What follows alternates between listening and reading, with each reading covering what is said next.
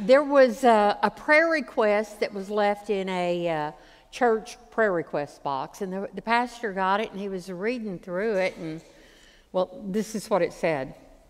Please pray for me. I've had 2 bypass surgeries, a hip replacement, new knees, fought cancer and diabetes. I'm half blind, can't hear anything quieter than a jet engine. I take 20 different medications that make me dizzy, winded, and subject to blackouts. I have bouts with dementia. I have poor circulation. I can hardly feel my hands and feet anymore. I can't remember if I'm 75 or 92. I've lost all my friends, but thank God I have my driver's license.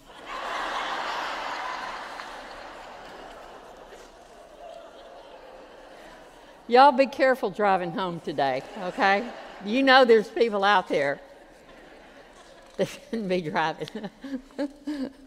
But I'm glad that you're here today, that you drove here, that you got here, and that you are here for the Word of God. So let's talk to our Lord before we read His Word. Oh, Holy Father, our great and gracious God. Oh, God, we love you, and we are so excited to open your Word. Open our hearts, our minds, and our souls to what you have to teach us. In Jesus' name, amen. Okay, so we are to chapters 16 and 17. No, we're not. 15 and 16. I just wanted to see if you're listening. Of Luke today. And really, I am so excited about this lesson. I mean, we've got in 16, we've got the lost sheep, the lost coin, the lost son. And then we get to 16, and we've got rich man, poor man, beggar man, thief, all of it, not in that order, is in our lesson today. And so in chapter 15, before we get started, I want to back up 1/2 of a verse to the very end of chapter 14, where Jesus has been preaching and teaching along the way, and great crowds have joined him. And at the very end, the last verse says, "He who has ears to hear, let him hear." And then let's roll into chapter 15. I don't think there should even be a break right here. It says, all the tax collectors and sinners were approaching him to hear or to listen to him. Okay, so there's a big crowd, and he goes, okay, now, anybody who has ears to ears, let them hear. And who are the first ones to come up a little closer? It's the tax collectors and the sinners. Now, tax collectors in first century Israel were not popular people because they were Jews who worked for the Roman government to collect taxes and get a little extra cut off the top. So they were not, Mr. Popular in the neighborhood. They were looked down on as sinners. But then we've got the sinners also. And who are the sinners? Because, really, is there anybody who's not a sinner? We're all sinners, right?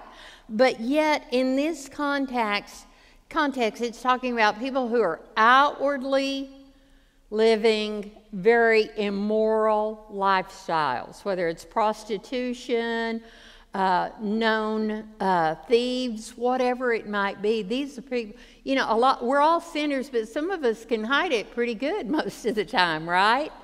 We put on a smile and go out looking like we're just the best person in the world. God knows what's in our heart, but this is talking about people who everybody knew, they are sinners. But they're the ones coming close to hear what Jesus has to say. Verse 2, and the Pharisees and scribes were complaining, this man welcomes sinners and eats with them. So here we've got 4 groups of people, not just the tax collectors and the sinners, but we've got the Pharisees and the scribes. And they're not so much gathering to listen to what Jesus has to say as to find fault with what he might say or do. That is their intent. These Pharisees, I want to remind you a little bit about who they are, the religious group, because I've talked about it, but it's been a long time ago. There's Pharisees, Sadducees, scribes, Herodians, zealots. But the Pharisees were, the name itself means separatist. Separatist. And their goal was to be separate, to keep themselves separate from any sin or any sinners.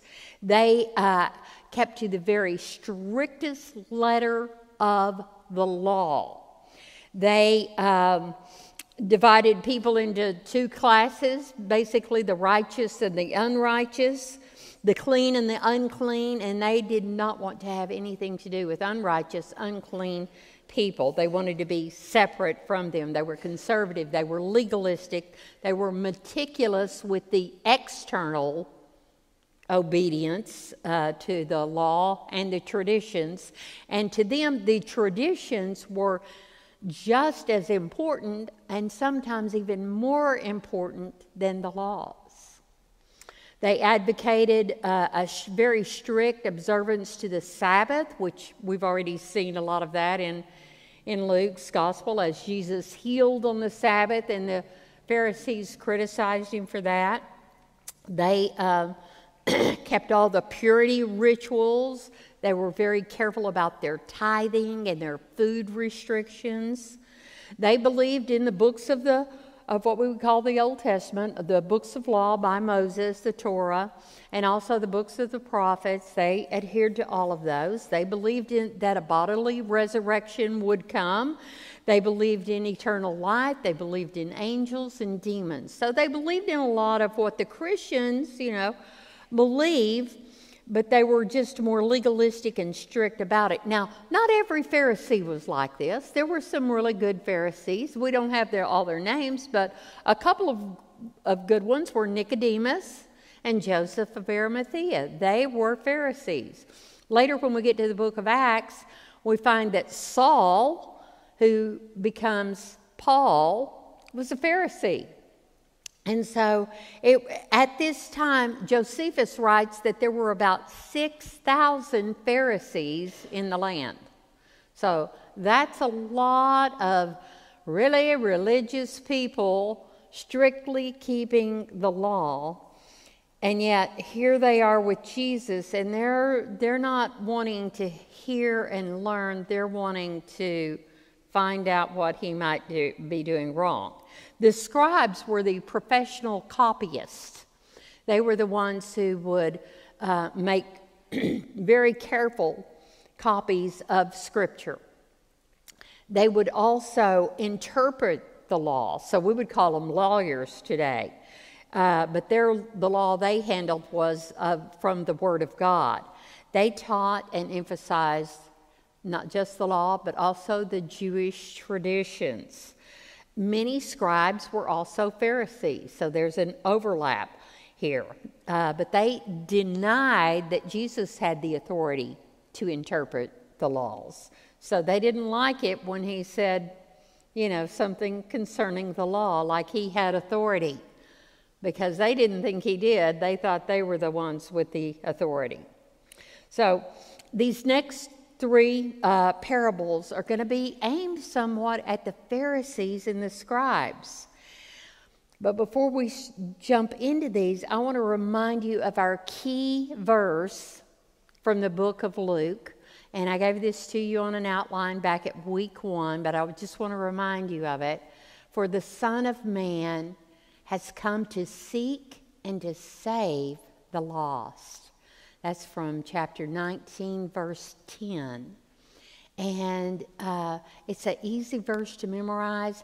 I look at this as Jesus' mission statement.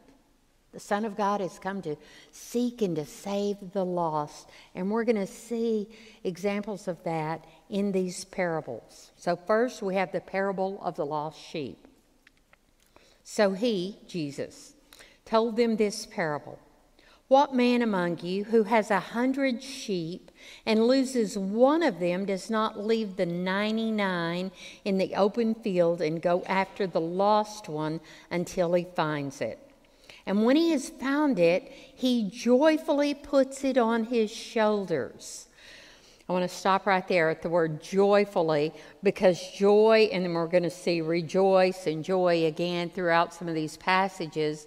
Luke talks more about joy and rejoicing than any of the other gospel writers. He is all about joy. He is about celebration. And as we already know, he's a man of prayer. Those are two things that he emphasizes. So here, when he finds it, he joyfully puts the lamb on his shoulders. And I was thinking about that, and I'm wondering, why did he put it on his shoulders?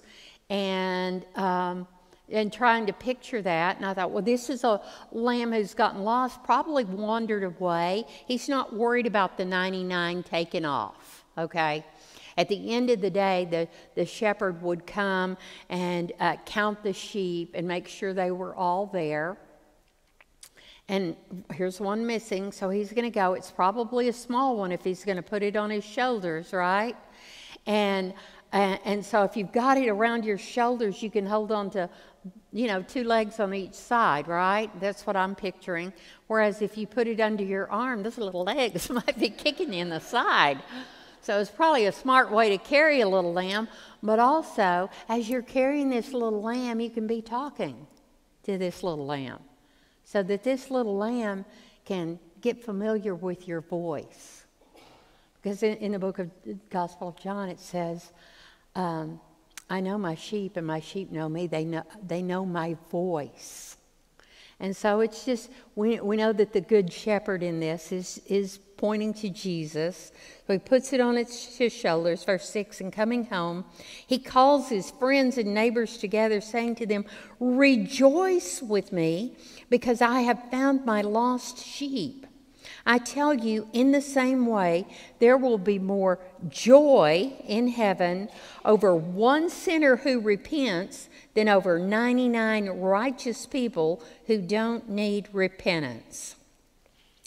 So we have here this parable, and Jesus, we know, is the good shepherd. John 10:11 says, I am the good shepherd. The good shepherd lays down his life for the sheep.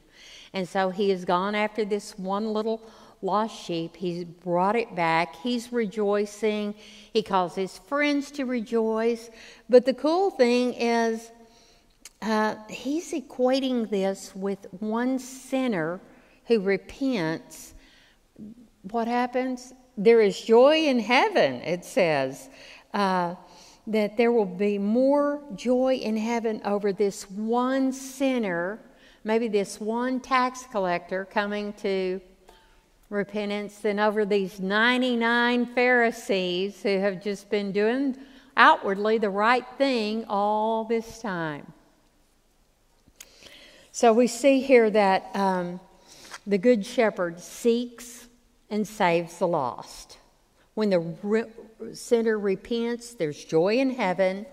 And let's see what happens next with the parable of the lost coin. It says, or what woman who has 10 coins, your version may say 10 drachmas, which was a Greek coin, equivalent to the Roman darius, which is 1 day's worth of work. And so if she loses one coin, let me start the beginning. Or what woman who has 10 coins, if she loses one coin, does she not light a lamp, sweep the floor, and search carefully until she finds it? Now, what I am picturing here is maybe not a lost coin for myself, but if I've lost an earring, and it's got to be there somewhere, and so you get a flashlight and you're looking around trying to catch a glimmer of it. You might need to sweep the floor, see if it sweeps up. You want to find that earring. One earring is not good by itself. You need a set, right? I forgot both of mine today when I was dressing in the dark. Okay? But when she finds it, verse 9, she calls her friends and neighbors together, saying, rejoice with me, because I have found the silver coin I lost. I tell you, in the same way, there is joy in the presence of God's angels over one sinner who repents. So these first two parables stress the importance of a single sinful person repenting and coming to God. A sheep and a coin cannot repent, right? So he adds that in to make sure we understand the connection, that there's joy in heaven in the presence of God's angels over one sinner who repents, one who Jesus finds and rescues and brings in. Then we get to the parable of the prodigal son. Luke is the only one who tells the story of the prodigal son, and yet it's one of the most famous, well-known stories from the Gospels. Now, what is a prodigal? Okay, the definition is one who spends money, resources, or time freely, extravagantly, and foolishly. It can also be defined as one who has returned after an absence. And I would call it an unexcused absence, perhaps.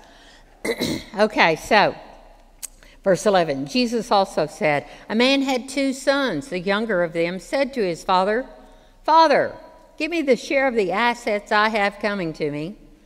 So he distributed the assets to them. Okay, so normally you didn't get your inheritance until your father died. But here is this younger son, and he wants it now. I want my money now. I want what I have coming to me. Can I have it now? Now, under the Jewish law, and this goes all the way back even to Genesis, the firstborn always got a double portion. He's not the firstborn, but like since there's 2 brothers, the assets would be broken into 3 parts, 3 equal parts, but the oldest son would get 2, and the younger son is going to get 1.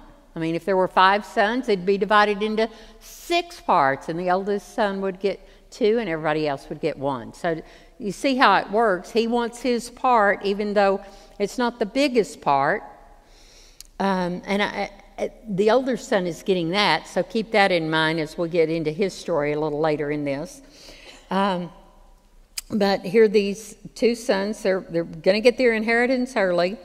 They would have gotten it later anyway, but this younger son had the audacity to go to his dad and say, hey, I want mine now. I want it now. And so the father, divides it, gives him his part. The father here is obviously God, and he's illustrating his love. His love allowed his son to rebel. He didn't try to stop him right here for this reason. He's a grown man at this point.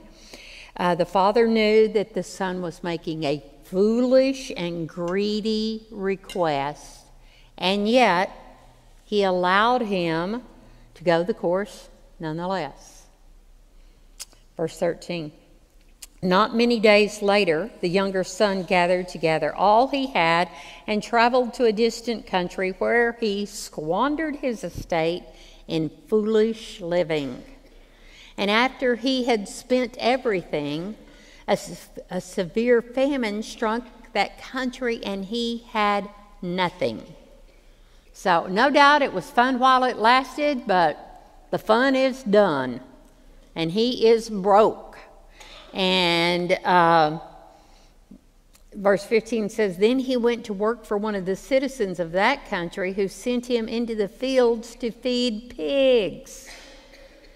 Okay, he's Jewish, so he's gone to another country that's not Jewish because there are pigs there. He's not allowed to eat pork if he's keeping the Jewish law, but he shouldn't even be around them. And now he is working in the fields to feed pigs.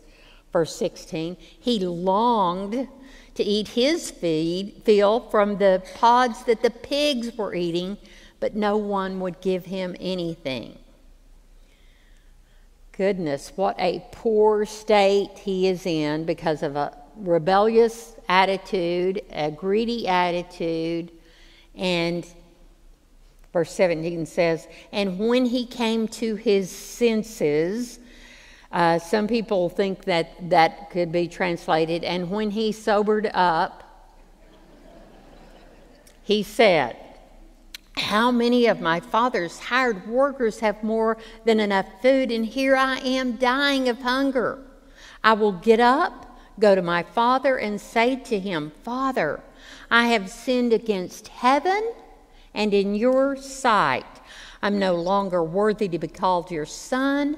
Make me like one of your hired hands." So his words here show that he is ready to repent. He recognizes that he has sinned against heaven, in other words, against God, and against his Father.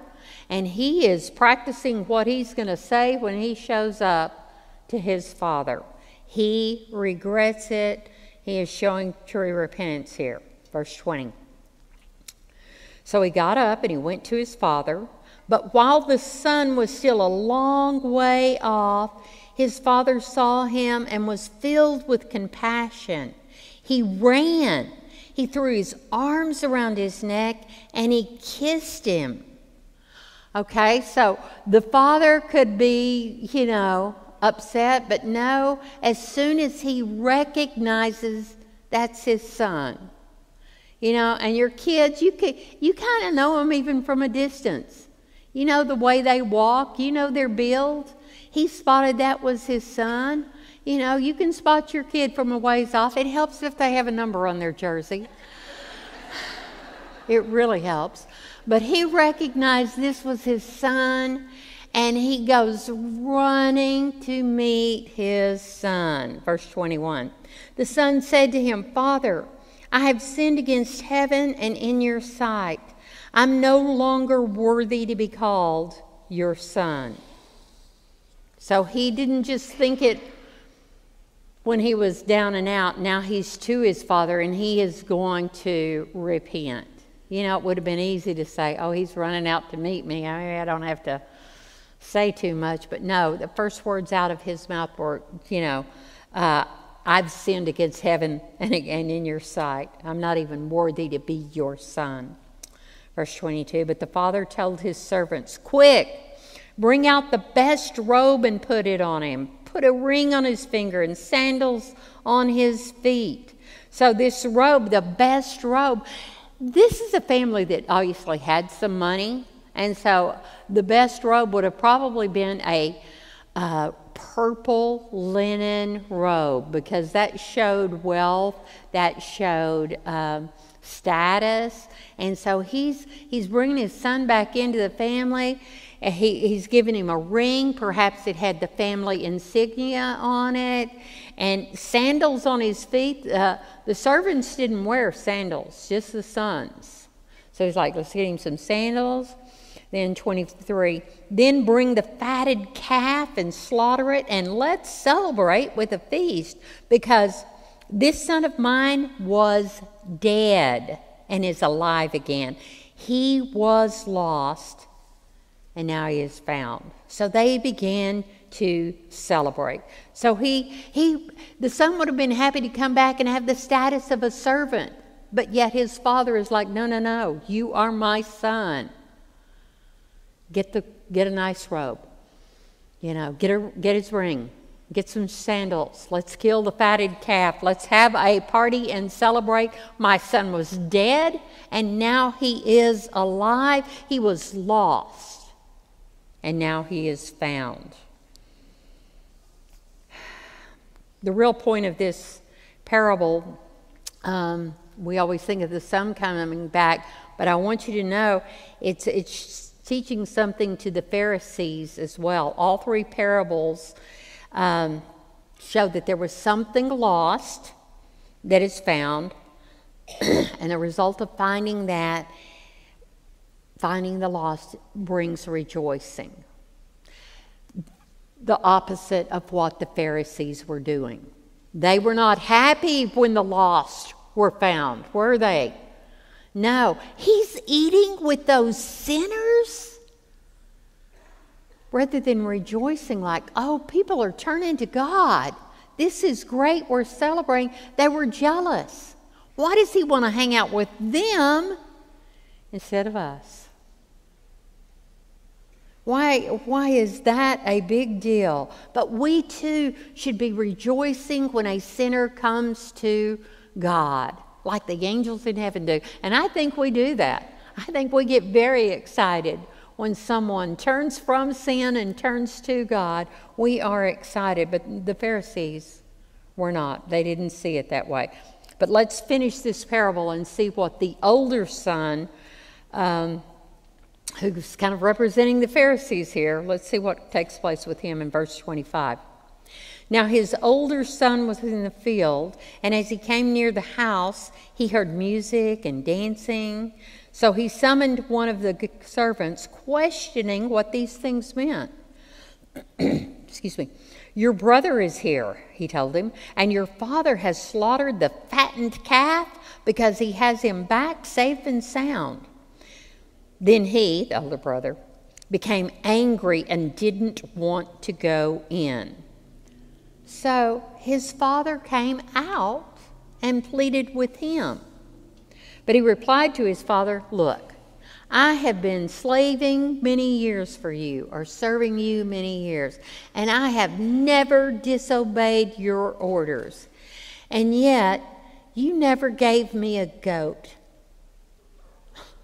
I'm sorry, that kind of... You never gave me a goat so I could celebrate with my friends. I think he said it kind of pouting. And a goat wasn't even as good as a fatted calf. You know, hey, you're doing that for him. I never even got a goat. But when this son of yours came who devoured your assets with prostitutes, you slaughtered the fattened calf for him. So we see his attitude is not, oh, I'm excited that my lost brother has been found, that he has repented, that he is back in the family. No, he is upset, he is jealous, he is sulking because his brother wasted his money and yet has been forgiven. And the dad threw a big party for him. And that's kind of the attitude the Pharisees were expressing. The Lord receives sinners. He eats with them. The lost are found. The Lord cares about the least, the last, and the lost. And like we've already said today, the Son of Man came to seek and to save the lost. So now, how is the Father going to handle the situation with his older son here? How's God going to treat the Pharisees? Son, he said to him, you are always with me, and everything I have is yours. But we had to celebrate and rejoice because this brother of yours was dead and is alive again. He was lost and is found. So the attitude of the father is when the son gets mad, he doesn't chew him out. In fact, some won't even come into the party, so the father goes out to meet him and pleads with him, it says, to come on in. He listens to the son story and then says, hey, you've always been with me. You've got whatever I have is yours. Everything I have is yours. So it's time to celebrate.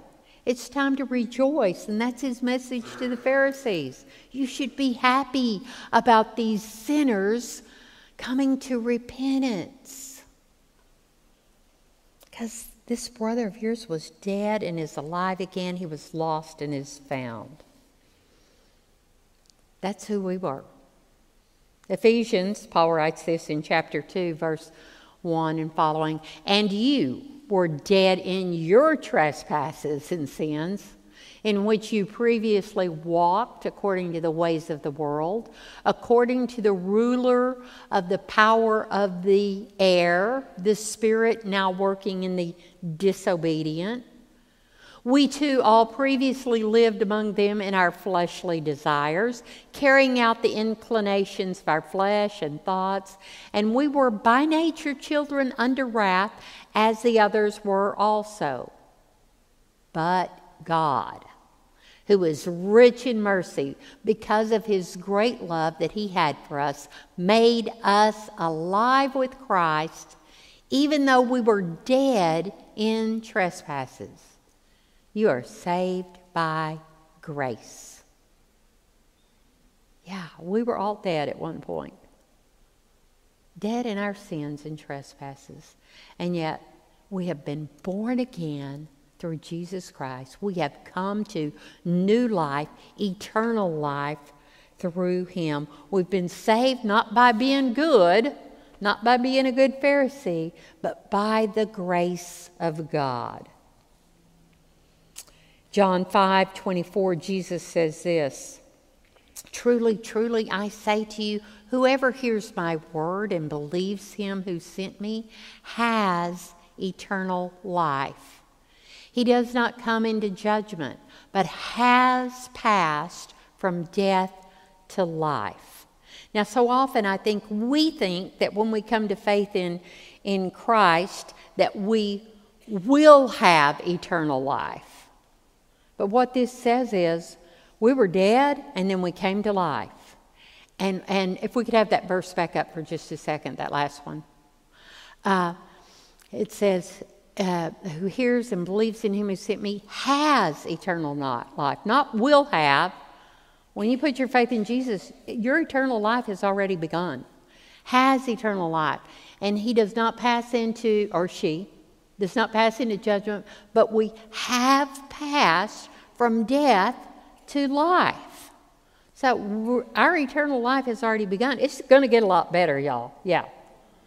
It's going to get a whole lot better once we leave this earthly body and get to our heavenly home. But we were dead, now we are alive. So the Father here has shown several wonderful, tender expressions, even to not just the younger son, but the older son. He moved toward him. He came out to his son. He didn't say to a servant, go get him and make him come on in back. No, he himself went there. This is a picture of God coming to save even the hypocrites as well as the harlots. He goes and seeks the sinners. Second thing he did, he entreated him. He pleaded with him. Just like the Father woos us, appeals to us, pleads, yearns, doesn't command us to come to him, but invites us to come and receive a new heart. The Father called him son. He was speaking endearingly to him. The Father said, you are always with me. Everything that I have is yours. In other words, you've not been cast out. You were never cast out. You were never rejected. You were here all the time. I know that. You're my son. And then the Father said, everything I have is yours. So there's a tenderness here. And really, in this sense, at this time, he is showing that tenderness even to the Pharisees, who have been so judgmental and critical. He is showing them a picture through this older son that the Father still cares about them. Even though they've been, all worked up and upset, he still cares about them. He's come to save them as well. Now we get to chapter 16. I don't know why I keep wanting to call 16, 17 today. Next week, we're covering chapter 17.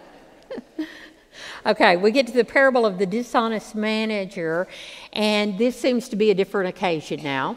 And here's Jesus is teaching his disciples, and there's a group of Pharisees also listening in on this one too. This is one of the trickier parables in the Bible. Scholars struggle with it, and I'm not a scholar, so I super struggle with it. But we're going to go through it and try to unpack it here today. All right, verse 1. Now Jesus said to his disciples, there was a rich man who received an accusation that his manager or steward was squandering his possessions. So he called the manager in and asked, what is this I hear about you? Give an account of your management, because you can no longer be my manager. Uh-oh. So this is like his head guy of the money, the CFO. Come in, give an account. You're getting fired, but I want to know what you've done with everything. So the manager said to himself, what shall I do? Since my master is taking the management away from me, I'm not strong enough to dig, in other words, do manual labor. I'm too ashamed to beg. I know what I'll do so that when I'm removed from management, people will welcome me into their homes. So he summoned each one of his master's debtors. How much do you owe my master? He asked the first one, and 100 measures of olive oil, he said. Take your invoice, he told him, sit down quickly and write 50. Then he asked another, how much do you owe? 100 measures of wheat, he said. He said to him, take your bill and write 80. So the steward was in charge of everything that the master had, but it still belonged to the master. And so in his waste, he had blown the master's money, but he's going to go and try to make friends with people that owed the master money. Hey, I'm cutting your bill down 50%, 20%, whatever. And then when he gets fired, he can go back to these people and go, hey, remember how good I was to you? Remember how I did that little favor for you? I can use a favor now. So he's bargaining with these people, and but he's going to have to give an account of his stewardship. We're all going to have to do that at one point. We're going to have to give an account of our lives.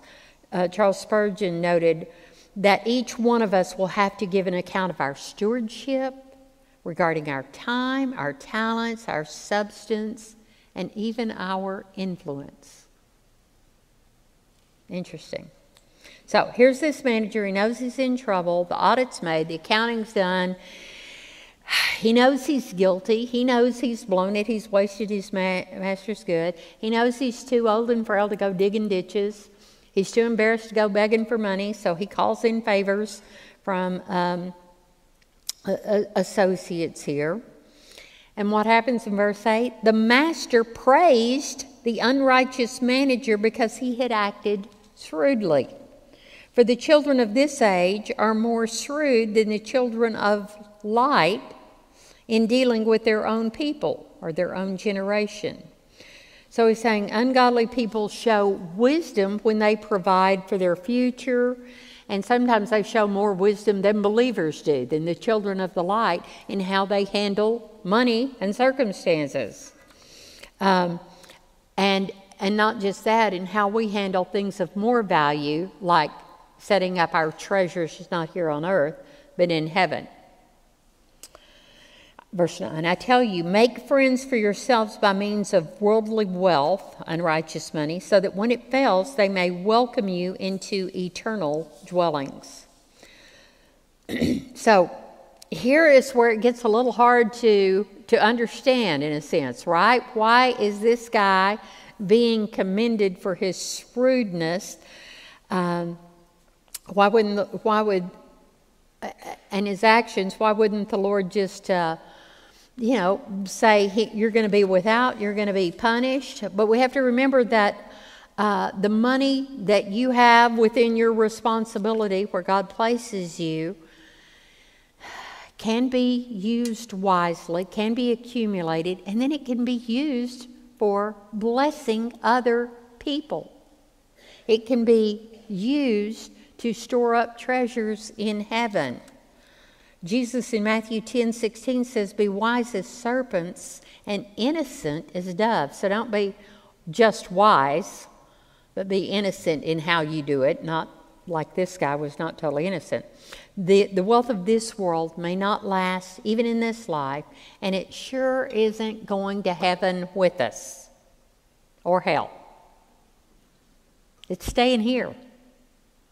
So yeah, it's okay to accumulate, but not for the sake of just accumulation and storing it up in storehouses on earth, but to store up treasures in heaven, helping the last, the least, the lost, the abused kids, the needy families, the missionaries, and so forth. Verse 10, whoever is faithful in a little is also faithful in much, and whoever is unrighteous in very little is also unrighteous in much. So if you have not been faithful with worldly wealth, who will trust you with what is genuine? And if you have not been faithful with what belongs to someone else, who will give you what is your own? No servant can serve two masters, since either he will hate one and love the other, or he will be devoted to one and despise the other. You cannot serve both God and money. So, I think there's 4 things that we can learn from this parable. First of all, our resources belong to God, not us. He owns everything to begin with. The earth is the Lord's and everything in it, Psalm 24:1 tells us. So it's not our resources, it's His. Second thing, money can be used for good or evil. Choose good. Choose good. Third, money has power. Use it wisely. Fourth, use resources to foster faith and obedience. By doing that, you are laying up treasures in heaven. Then we get to another thing about learning a little bit more about the Pharisees. Verse 14, the Pharisees who were lovers of money. So not only did they love to keep the law and stay away from the unclean, from the sinners, but they loved their money. And they were listening to all this and scoffing at him. Can you imagine? He told them, you are the ones who justify yourselves in the light of others, but God knows your hearts. For what is highly admired by people is revolting in God's sight. So they love money, and God knows it. He knows where your priorities lie, where your loves lie. He can see it. And so Jesus is, saying, well, you justify everything you do in the sight of others, but God knows the truth. God knows the truth. Verse 16, the law and the prophets were until John, being John the Baptist. So, since then, the good news of the kingdom of God has been proclaimed, and everyone is urgently invited to enter it. So John the Baptist is kind of the dividing line between the Old Covenant, the Old Testament, and the New Covenant, the New Testament. He's the dividing line because he is the forerunner to the Messiah. So before John, it was all prophecies leading up to Jesus, and then we've got John the Baptist, the forerunner, and then we've got Jesus. And so John is the dividing line. And it says, since him, the good news of the kingdom of God has been proclaimed. And haven't we seen that in the Gospels, Matthew, Mark, and Luke, so far, that John came preaching repentance and proclaiming the kingdom of God is near, and then the kingdom of God is here when Jesus stepped into the scene. And who is invited to enter it? It said everyone is urgently invited to enter it.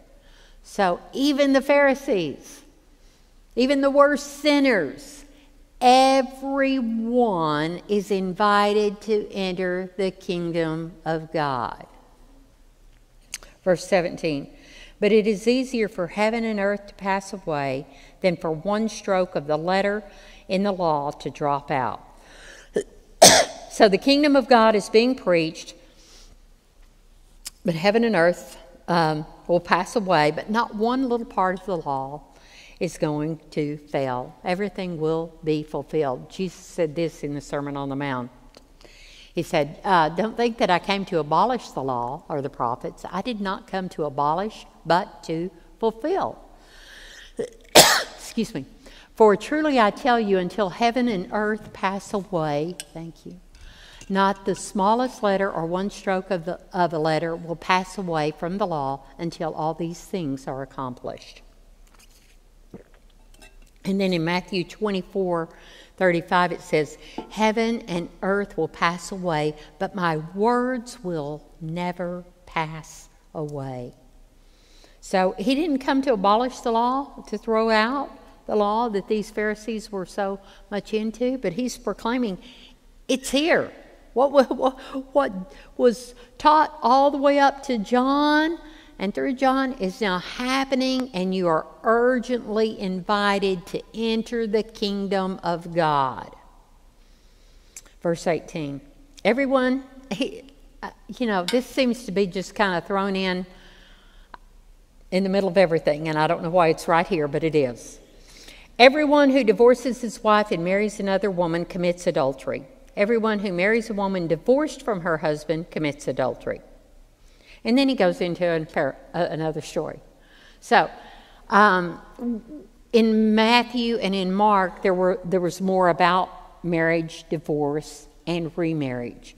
And so I'm not going to go into a long thing about it right now. But it's important not to just take one verse like verse 18 and build a whole doctrine or a whole theology on marriage and divorce and remarriage based on one verse.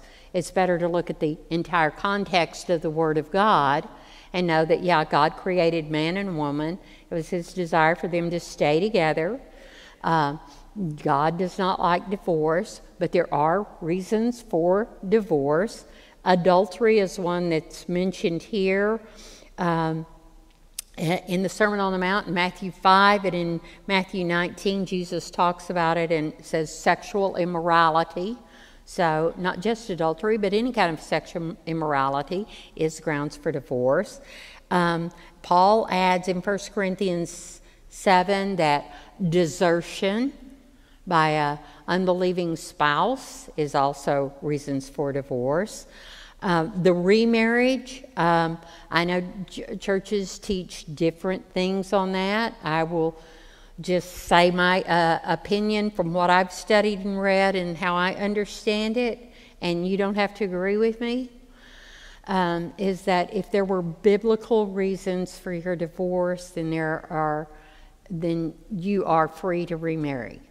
That's how I see it. I'm not going to, argue if you believe otherwise. If you want to talk to me later, I'll explain how I came to that conclusion, and it wasn't easy. All right, but that's the conclusion I've come to. Let's keep rolling. The Rich Man and Lazarus story. Okay, so in this story, it's first for us to know a couple of things more about the Pharisees.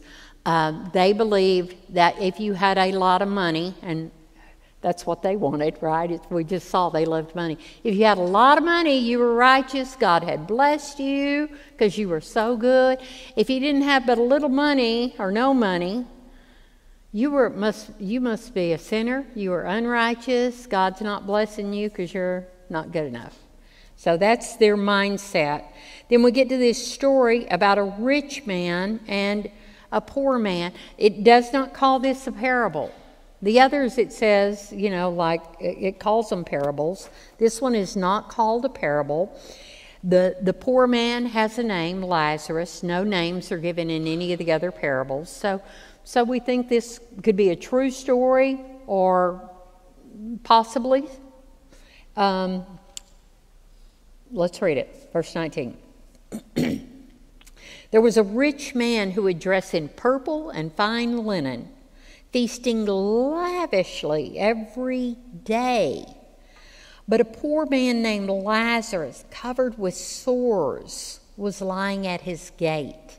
He longed to be filled with what fell from the rich man's table, but instead the dogs would come and lick his sores.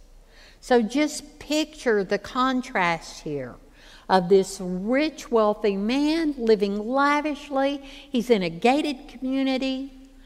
He's got all that he wants to eat, and there's a beggar at the gate. He's pitiful. Not only is he poor, but he is covered with sores. And he's thinking, if I could just have what the dogs get, just what falls off the table. But instead, the dogs are getting those scraps.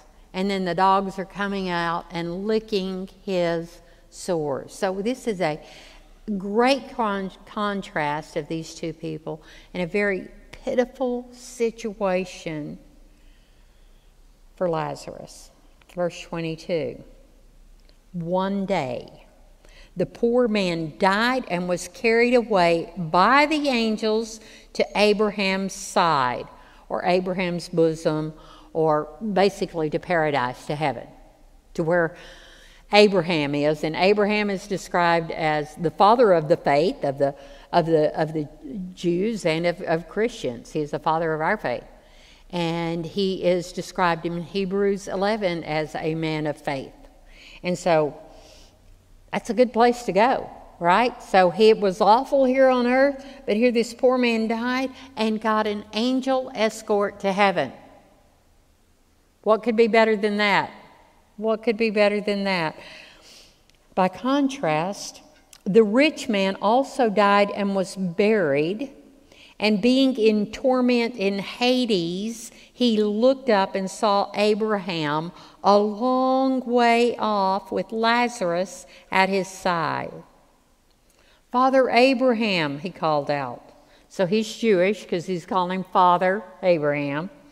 He called, "Have mercy on me and send Lazarus to dip the tip of his finger in water and cool my tongue, because I am in agony in this flame." So a complete reversal of fortunes for these two men. Now the rich man is in agony, torture, and he's calling out for help.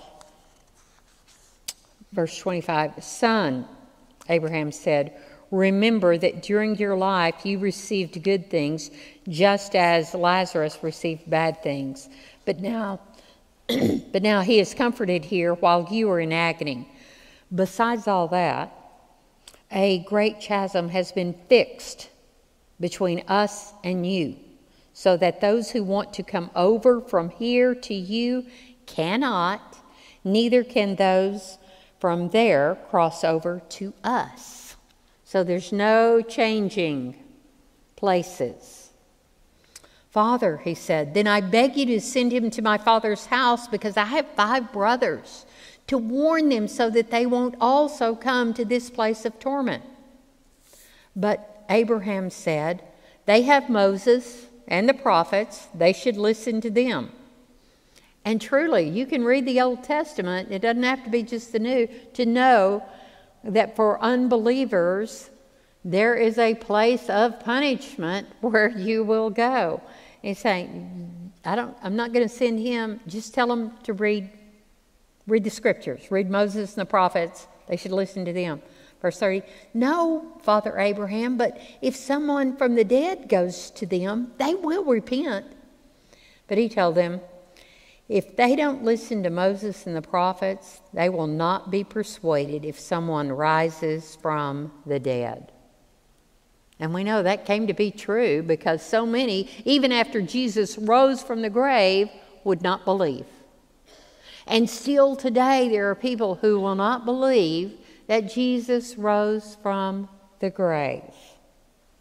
So this rich man had used his wealth only to please himself, to live lavishly, not to help the poor. And then the poor man who had cried out for help, when death came, everything changed for him. Now, the rich man did not go to hell because he was rich, and the poor man did not go to heaven because he was poor. It was a lack of faith on the behalf of one, and faith on the behalf of Lazarus. The rich man died, was buried. His soul immediately went to Hades. Lazarus, when he died, he immediately received an angel escort.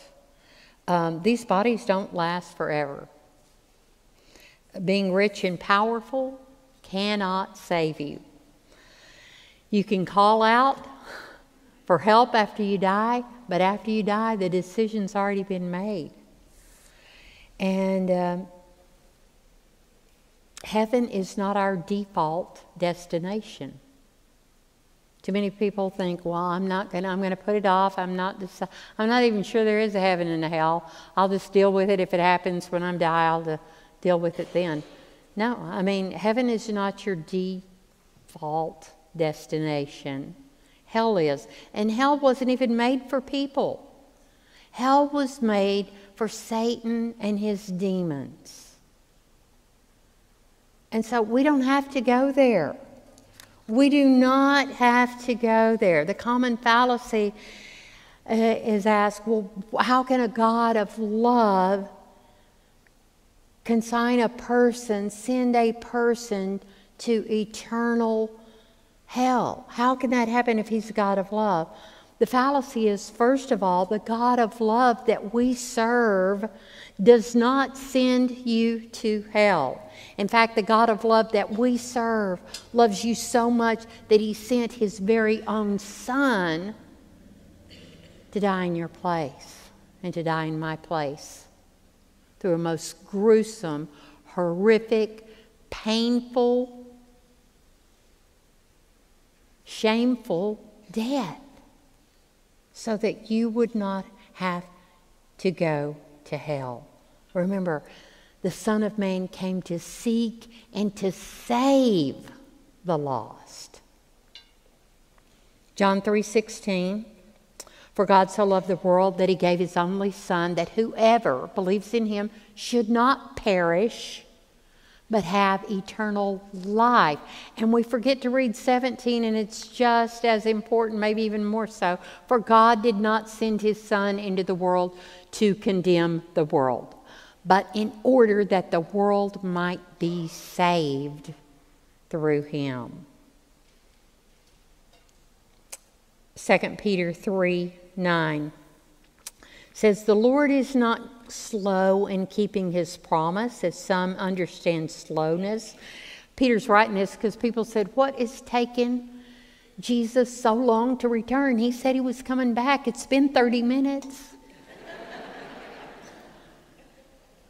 And he's saying he's not slow in keeping his promise, as some understand slowness. Instead, he is being patient with you, not wanting anyone to perish, but everyone to come to repentance. So that's what God desires for all of us. And so perhaps today you're sitting here and you are unsure of your eternal destination. Maybe you've heard this and you think, I feel dead inside. When you were talking about we are dead in our sins and trespasses, I don't feel alive. I feel like something major's missing in my life. Maybe it's Jesus. Maybe it's Jesus. It's not about going to church and being religious. We see that in the Pharisees. It's about receiving Christ into your life, into your heart, trusting in him, repenting of sins. It's as simple as ABC. A, admit you're a sinner. The Bible says in Romans 3:23 that all have sinned and fall short of the glory of God. Every one of us are sinners. And that the payment for sin is death. But the gift of eternal life is for those who believe in Christ Jesus. So we need to believe in him, believe in Jesus. For as many as believed him and received him, he gave them the right to be called the children of God. And then see, confess Jesus as Lord of your life. Believe it in your heart. Confess it with your mouth that Jesus died for your sins, that he rose from the grave, and you will be saved. If you believe that, don't leave here today without putting your faith and trust in him. I'm always available to talk to after the lesson.